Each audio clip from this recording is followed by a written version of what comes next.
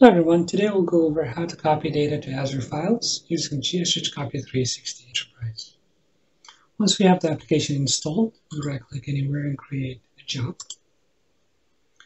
We're going to skip the wizard because that's going to be a cloud job. Click Finish. We give that a job a name, Azure File Copy Test.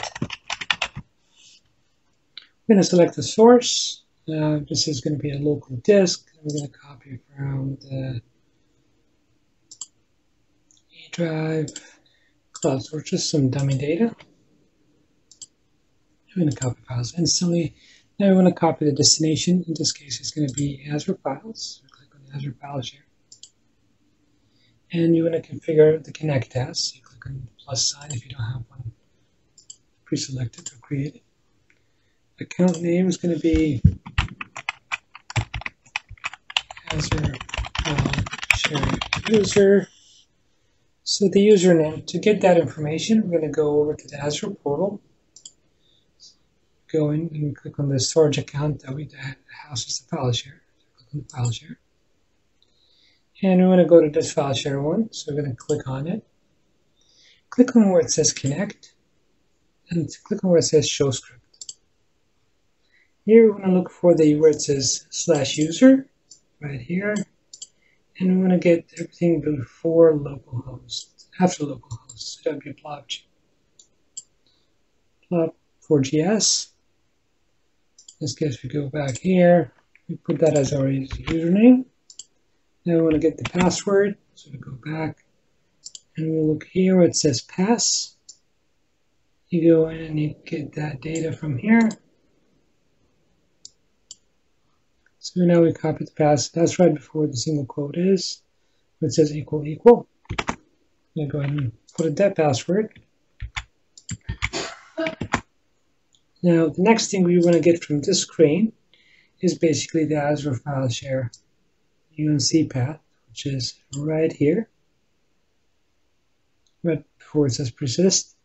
So here we copy that, and we go and paste it as the path to test.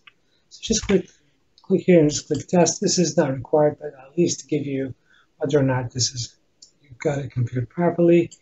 You're going to keep that in your clipboard because we're going to paste it somewhere else. Click Save.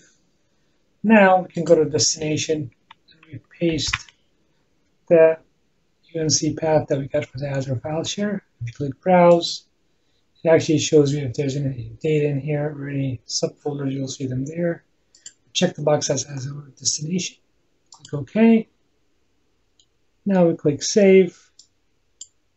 And we can right-click on here to trigger the job now that we've created it. Click on Start.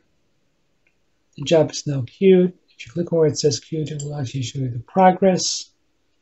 So the job should run momentarily. It's impersonating and it's connecting now. And it's just started copying data to Azure Files. Now the job, we've got 12 files to be copied. So far we had 10 folders, and it shows you that there are 12 files remaining, 8 files remaining, 4 files remaining, and these are the files that have been copied, and the job is successful. Click Close. Remember how, let's go ahead and verify that the job is completed successfully. If you double click on where the job is, and you click on Browse, initially we did not have any folders created, but now you can see we got all these folders created because we ran the job. Now, of course, if you reverse this to being the source, you will copy data. You can copy data from Azure Files doing the same exact method.